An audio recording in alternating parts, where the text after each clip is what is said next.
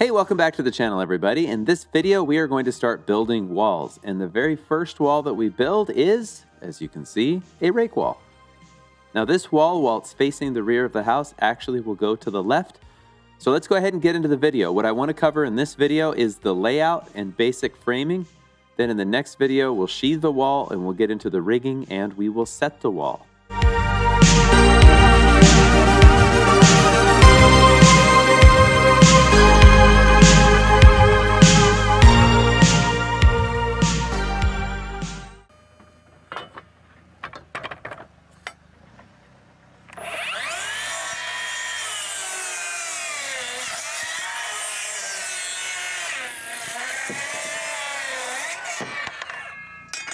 Okay, here is the first trick of the video. I have double top plates to cut for the rake wall, so instead of marking them square, I use my big 12 speed square and I force that Makita 10¼ inch XGT through those cuts.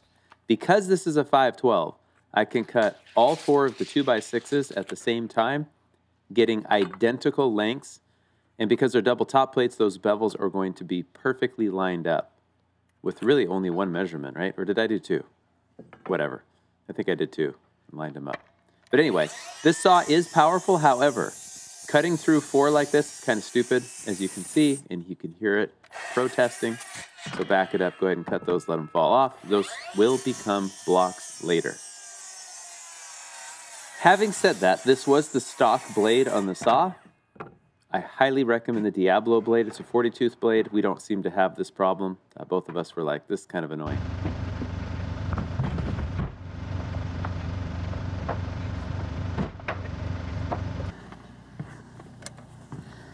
Okay, I'm going to pin it every 4 feet, not in a stud.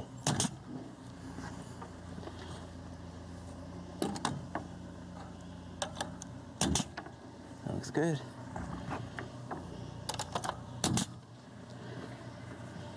And then I've got a king post, so I'm going to stay back from that. That looks good.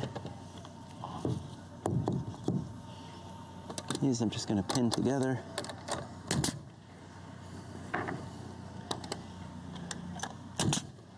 Go right there.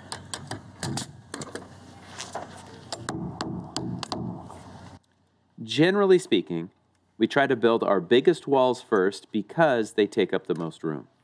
Now, in this particular case, we're able to frame it at the rear of the house, even though it's going to go behind me where that guardrail's at. It's 32 foot front to back, so this wall is 32 foot, but the floor itself is 48 feet, so as you can see, we have lots of room.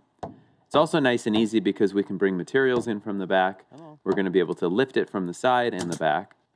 And I've got this 5.5 line already there, so I'm just going to go ahead and tack it on the framing side about every 4 feet. I'm making sure that none of those nails land where any of my framing is. Studs, king studs, or posts. Toenail at about a 45-degree aiming so that it does not come sticking out of the back. Having said that, half the time it does that. I don't really care. These nails have an insane amount of holding power. I know a lot of people get nervous, but I'll show it later.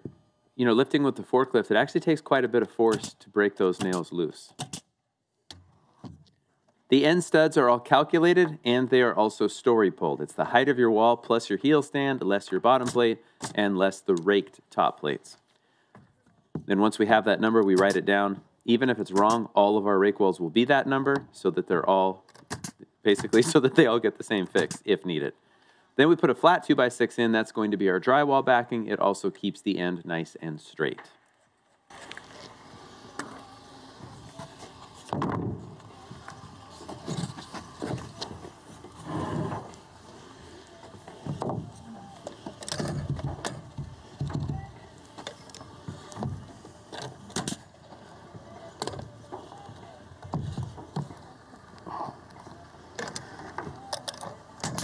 Ah, we got it.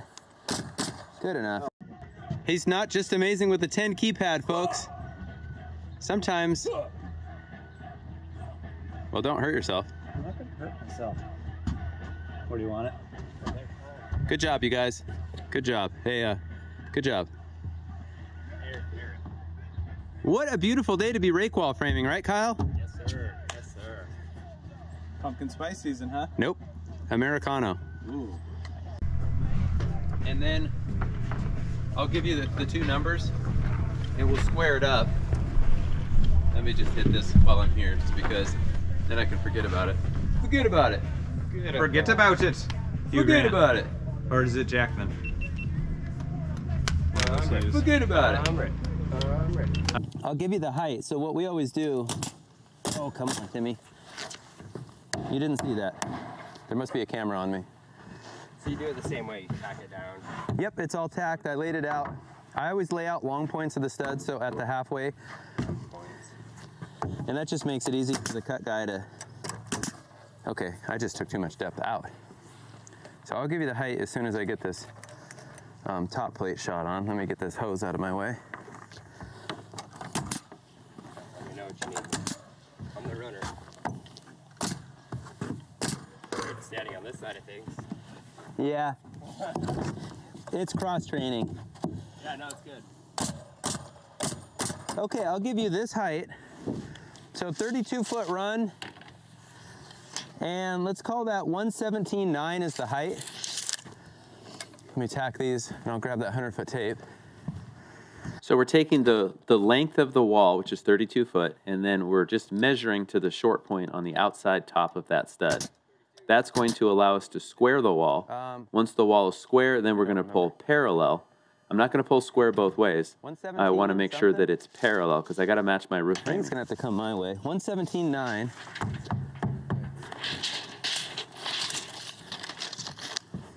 I'll pull a diagonal and then a parallel. Wait, I just said that. Incidentally, this is an open reel tape from Stabila, and I am loving this thing. I ended up getting another one when we did foundations. It's got kind of a funky design, but it's a steel tape, rolls up quick, and it doesn't stretch.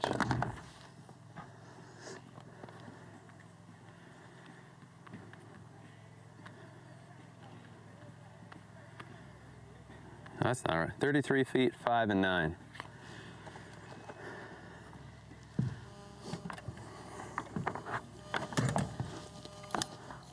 At this stage, it's just a skeleton, so it's super easy to move.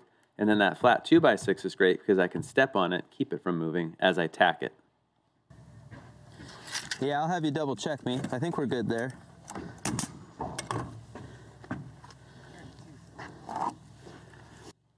As I mentioned, I'm square. Now I'm just going to go ahead and I'm going to pull dead parallel because I have to match the front walls.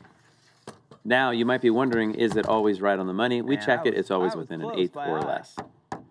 So some of that, to me, I chalk up to maybe the guy that's running the tape, how you stretch or sag the tape. The tape itself doesn't stretch, but, you know, just how tight you're pulling it. So, yeah, 32-foot run, 117.9, I think it was the rise.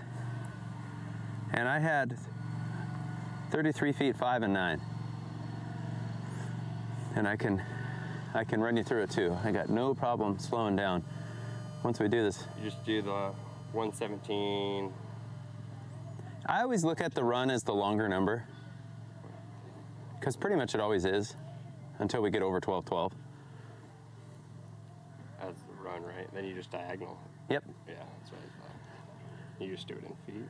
Okay, so go 32-foot run. That's what I thought I did. 32-foot run. And then go, what was it? 117. Yep, and 9. 9.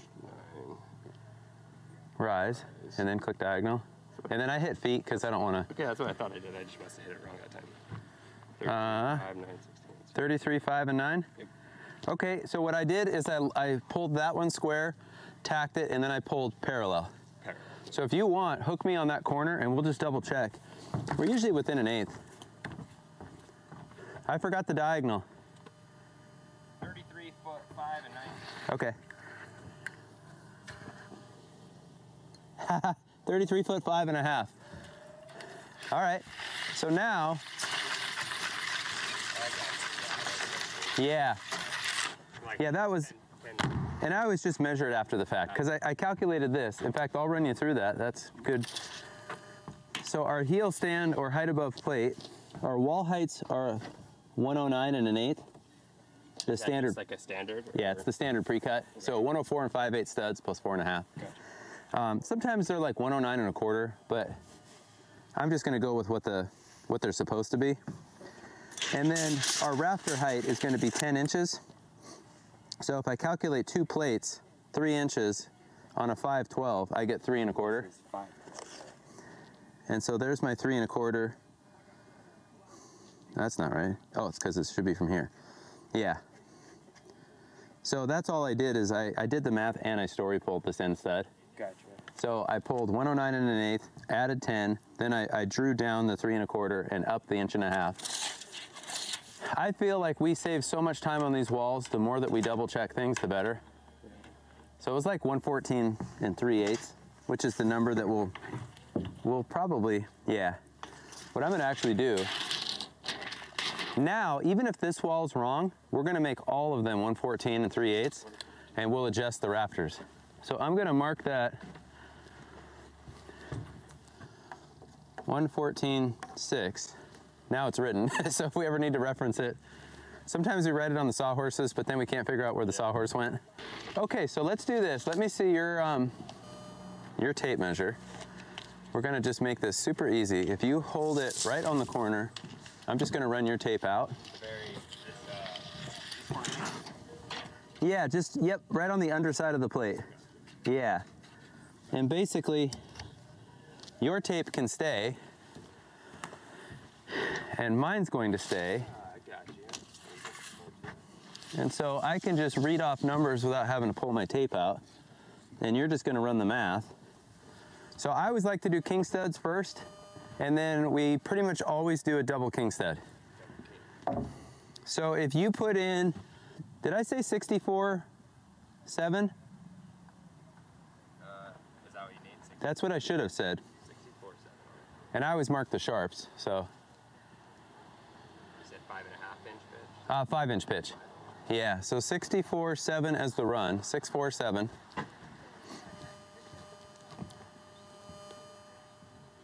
Teens. 69, 13. And I'm gonna write double king.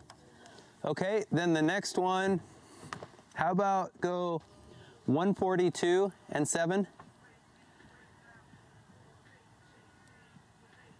154.5, that's what I got.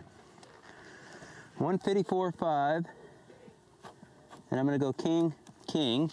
And now I'm just gonna do a center stud and we'll lay out studs off of that. So how about 96, 12?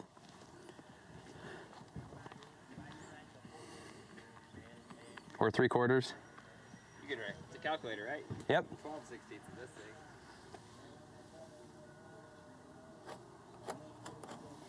104 and 13. That's what I got. Okay, let me scribe these real quick. Now, there's my king, here's my stud. So if you pressed M plus again, would it go back to the original number? I actually have no idea. I wonder if I hit clear and then go M plus. What was the last number, 74? 26, 52, 74?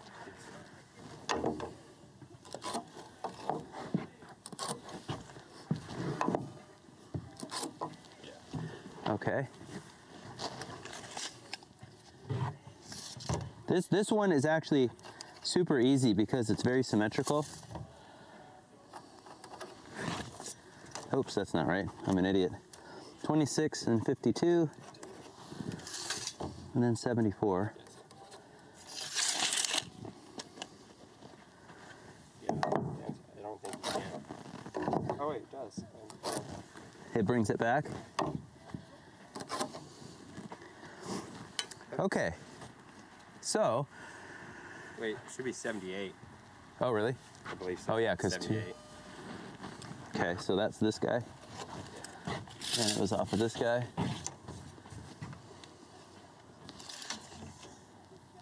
Did I do the other one at 78? I'll go check it. And I'll make sure going uphill. I think there's a few of them that are wrong.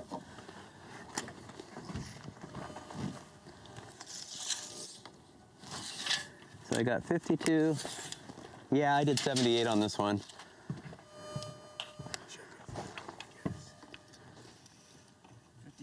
78, 104. Oh, let me go one more and then we'll check the 78, because I think this was my reference. Yeah, 78. Okay, and then I'll check this guy. Yep, I was 78 there as well. So it's just that last one I messed up.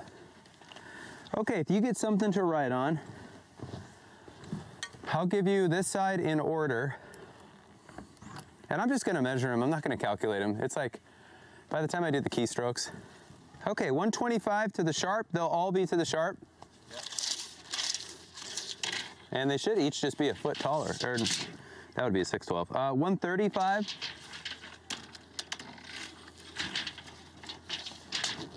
How about 145?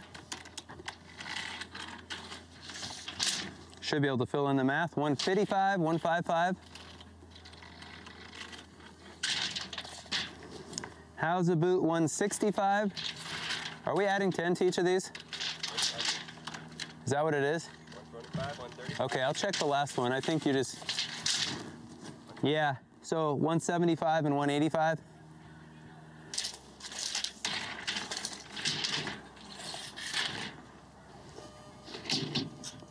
Yep, 185. And then it should be 175. And then there will be a double king. And I would recommend, you know, cutting that with the beam saw and doing it at one. It's just nice and easy. That's gonna be 174. And I always write KK next to it so I know it's double king. The other king is 141 and 7. And there's only 2 studs left. 135 and 125.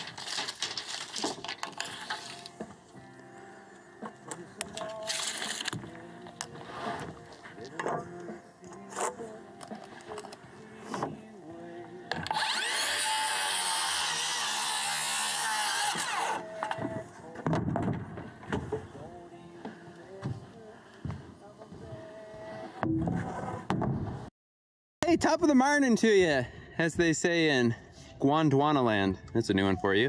Hey, we're about ready to start really getting going on this rake wall. Kyle is the sawyer. I will be doing the framing, and then he will be doing all the sheeting nailing. So we're gonna trade it off. He's got a younger back. The best quality of Kyle, in my view, if I can get this thing to zoom in, weak mind, strong back. Let's see. Right, Kyle? Yeah, he can't even hear me. He's just agreeing. So that's also what you want in a sawyer, is a yes man. Okay, let's see. How fast are we going to be able to do this? I'll timestamp it because I don't even know what time it is. We're just having so much fun. There are a million ways to do what I am showing here, but as I mentioned earlier, we have double king studs. That's to help keep the wall stiff during lift and also in winds. The way I like to do this, remember, we cut them at the same time with that beam saw, is I just line up the heel at the bottom. I tend to stand on it, 2 nails every 12 inches, 12 to 16 inches all the way up. By standing on it, I can beat it with my hammer so that it's nice and flush on the drywall side. Those bevels are going to flush out perfectly at the top. So I'll go like 4 feet, tack it, then I'll work back, 4 feet, tack it, work back. So it's a little bit of back and forth, but it gets me really good results. Do the same thing with the trimmer. Now, when I did this one, same thing, got it tacked, set it on the ground and stand on it. And I can adjust it as I go. You can see a little bit of walking back and forth. Okay, I did end up putting the trimmer on the wrong side. I did not show that in this video because the video was going to get too long. But suffice to say, I blew it. Now it has been fixed. The trimmer is being nailed on top of the double king. Then I will roll it and it will face the trimmer on the other side. No rocket science, but I can guarantee you that all framers will get this wrong at least once a year. We will get it wrong even more often than that. You totally could do this all on sawhorses and be working at waist height. Oftentimes I will do that, especially if I'm working alone. But I do find it's better to do it this way because you get them tighter. But again, I'm going to waffle and I'm very inconsistent. Hopefully my framing's not. Okay. Sometimes I'm going to do this on sawhorses. It all kind of just depends on how I'm feeling and where, you know, how we are set up and spread out. It's just one of those things. I'm fickle. Now, because we nailed them together, or because I nailed them together, how am I going to get my header attached? Well, I'm glad you asked. 2 5-inch Simpson Strong Tie SDWS timber screws. These things are insanely strong. Because they're 5 inches, they go right through the double kings into that LVL. Now, one thing you might be noticing additionally, well, it's easy for me to say, single ply LVL. This is a Roseburg rigid lamb. Our engineer designed that for us. Plenty strong, and then they're nice and consistent. Oh, I love Don't really need a header in a rake wall, but here we are. Because we do have the header in the rake wall, I'm going to go ahead and put a plate on top of the single ply Roseburg LVL and then a plate on the bottom. That just gives us backing for drywall. The other advantage of the LVL header is we can get more foam insulation in at the header, and they're a whole lot more uniform than sawn lumber. You might be noticing I only have 3 cripple studs. We do not put cripple studs up against the trimmer or jack stud because they don't offer any value structurally, and they are omitted in the code. So 3 cripples. You're probably thinking to yourself, yeah, but generally don't we just cut those out of scrap? It only takes a second to install them. You're 100% correct.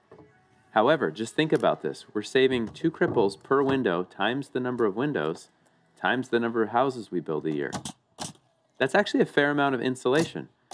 And we want more insulation at windows because the windows are the least insulated, if you will, spot on the wall. Remember that the window itself is really, if it's supported at all on the sill, it's only half the distance from the very last cripple to the end. So like the one on the right, there's like nothing there. Toenails are plenty strong. The one where I'm at right there, toenails are plenty strong. And don't forget, we are going to shear nail all of these wall sheathing panels. I think I'll do a whole video on this in the future. That'll stir up some controversy. If you want to put them in, but we're just trying to make a rational decision for why we are leaving them out. Now, I eyeballed the kings. They're nice and straight, but what I always do to transfer my layout is I snap from the bottom plate to the top plate because remember, we laid all of that stuff out, we squared it up, and this is a nice way for me to just straighten things through. Things do get squirrely the longer the studs get, and I found that this isn't really a needed step on a wall this height, but it's still a step I'm going to take because it's a reset point, and I really want all of my edges on my wall sheathing to be centered on studs. For whenever they can just get cut out of the scrap. To the short, how about 34/12? And then the rest will be to the sharp. How about 38.5? 48.5. I'm gonna say 58.5. And then the last one, let's go 66, 66.1. So while all of those are being cut out of all of our offcuts from these studs, I can go through and I can start nailing these. It's just choreography, right? We always start with windows because they're the most time consuming.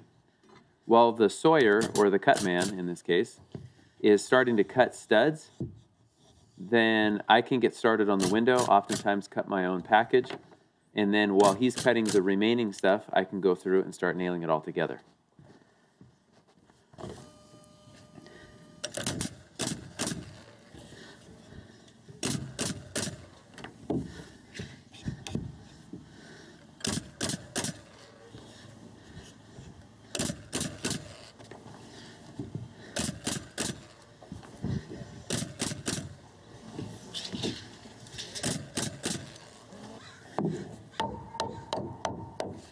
Top plates, remember, they were cut at the exact same time, so they are identical lengths, but I always flush up in the middle there. I want that joint to look pretty. If the double top plate is a little short or a little long, I don't really care, because it's going to go hang over the side that nobody's going to see. And it's not going to be too long or too short, because we cut them at identical times. Wow, you saw it earlier with the beam saw. So that's just guaranteed that things are going to be nice and flush. If they're flush at the top, they're going to be flush all the way at the other end at the bottom. Now when it comes to nailing the double top plates, you'll notice that I get it tacked, and then I do the same thing as I did with those double king studs and trimmers, is I kind of dance around because I want to make sure that everything's nice and flush. So I can manipulate the material if I go like every 4 feet, tack it, and then nail in between where I have nailed. So let's just say I nail at the top, then I'm going to skip and go 4 feet. Anyway, you get the point. You get the point. Since we're going to be lifting it.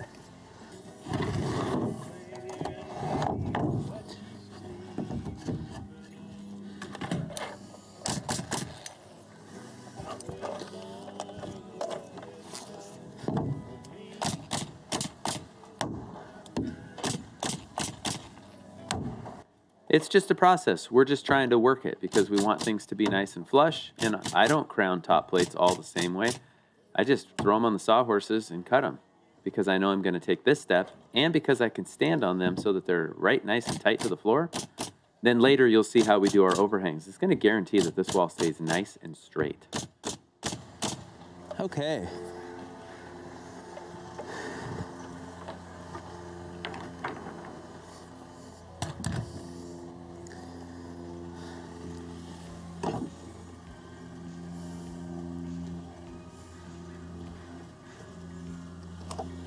All right, if I want about 1.5 inch air gap, 15-inch ridge. All right, let's go 178.7.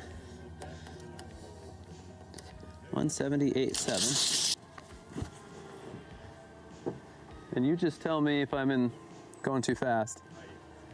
You got the hard part, buddy. All you. The 6x6 post was just like 1 inch short of what we needed. So what I did is I just put like a third plate at the bottom, basically a block. And that got me enough that we could cut off that. Anyway, you get the point. I just needed just a hair more. And the way to get that was to put a plate in there. Now it is time for me to just do the same thing. We're just trying to work things. We tried to make sure that that 6x6 didn't have any really weird crowns out because that might telegraph through the wall. And so now it's my job just to nail it all so it's nice and flush and nice and strong. That is the beam pocket for our 5.5 by 15-inch ridge. And then I'm leaving an air gap. You will see that later when we get to the roof framing. I tend to shoot with my left hand so that I can beat things tight with my right hand. Also, my hammer becomes a cane because I am an old guy. But like, I switch it off sometimes, right? We don't want repetitive use injuries, so make sure you switch off.